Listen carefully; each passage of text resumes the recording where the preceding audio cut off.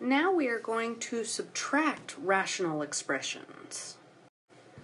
Alright, so the same rule applies for subtracting as it does for adding. You have to have a common denominator before you can subtract your numerators. So if you don't have a common denominator, you're going to have to find one. Alright, so the first thing that you should do is take a look at your denominators. Whenever you first see that you are subtracting, you need to look at your denominators and ask yourself if they are the exact same. And this is the exact same as that. So we are allowed to just subtract our numerators. Now they are not like terms, so I just rewrite them just like that. Now what you need to do is you always need to simplify if possible. So the numerator does not simplify, but the denominator can be factored into x plus 2, x minus 2.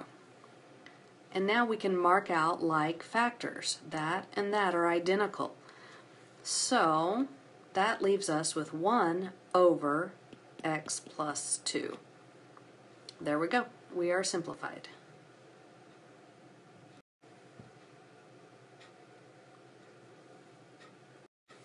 Okay, so here's your warning.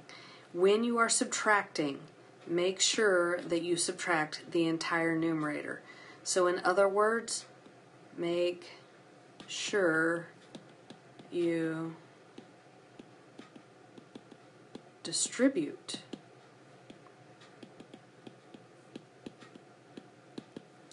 the minus sign. Alright, so let's take a look at this problem. First thing you want to do is you want to factor your denominators because they are not the same, so we're going to have to see what factors we're missing. So the numerator on the left is going to remain x. The denominator becomes x minus 3, x plus 3, minus 2. Notice I haven't done anything to the numerators yet. And the denominator on the right becomes 5 times x plus 3. Okay, so now take a look and see what factors are all different, and we need to have at least one of each of them. If there are 2 that occur, then you have to have 2 of them. So in this case, what we have is we've got 1x plus 3 that occurs in both, so they have that. That is the same. This one has a 5, and this one has an x minus 3. So our common denominator is going to be 5, x minus 3, x plus 3. Oops, hang on, let me erase that.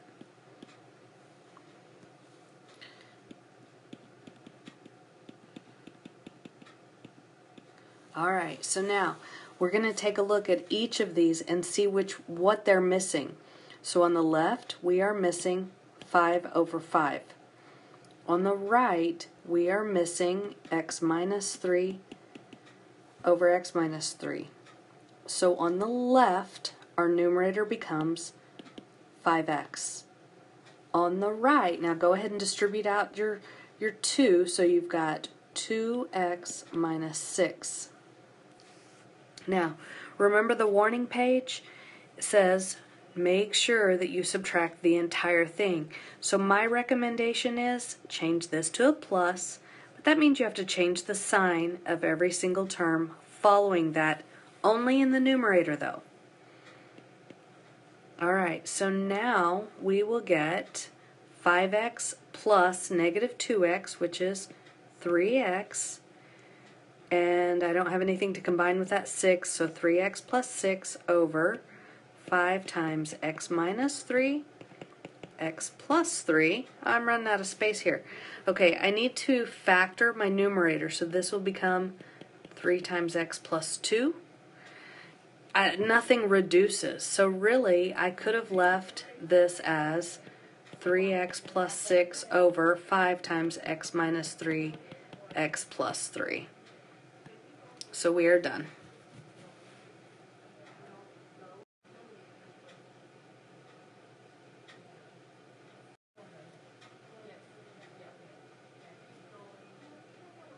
Alright, so these are just the notes talking about how to subtract rational expressions that have different denominators. And again, you're looking for the factors that are missing from each one. So you might want to take some notes here. And this is it. We are done with this section. If you have any questions, please let me know.